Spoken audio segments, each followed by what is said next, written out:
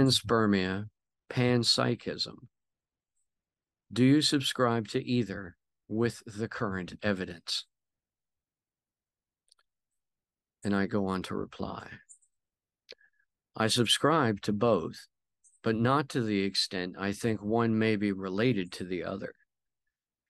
So the only thing panspermia and panpsychism definitely have in common is the prefix pan, which in both cases just means trans or cross, as in panspermia, the cross-fertilization of planets by interstellar seeding of life forms or their elements via comets, asteroids, etc.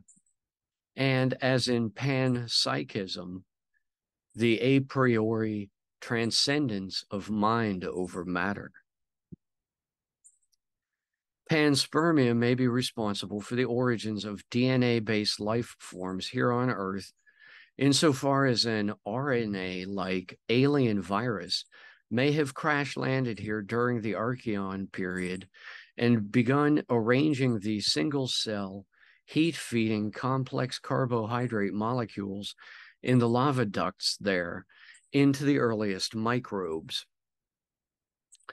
There's certainly circumstantial evidence to speculate that the earliest eukaryotic cells, dating to at least 2.1 billion years ago, split from the existing forms of prokaryotic cells, to quote wiki, by symbiogenesis between an anaerobic Asgard Archaean and an aerobic proteobacterium, which formed the mitochondria. A second episode of symbiogenesis with the cyanobacterium created the plants with chloroplasts. The causes of these cases of symbiogenesis remain speculative. Panpsychism can be explained, in my estimation, thus: the ego, or central self-concept, in the individual local mind is like a drop of water, and the universal mind, or non-local cosmic consciousness, is like an ocean that this ego dissolves into and dissipates in more the larger it expands its encompassing area.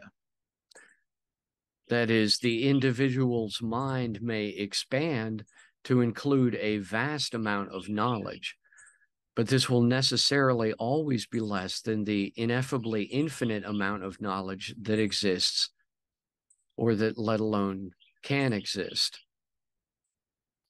So, although the individual mind may expand to some extent, it remains merely an isolated subset within the luminiferous ether field of hyperspace zero-point energy that extends beyond even the four-space shape of the space-time continuum itself.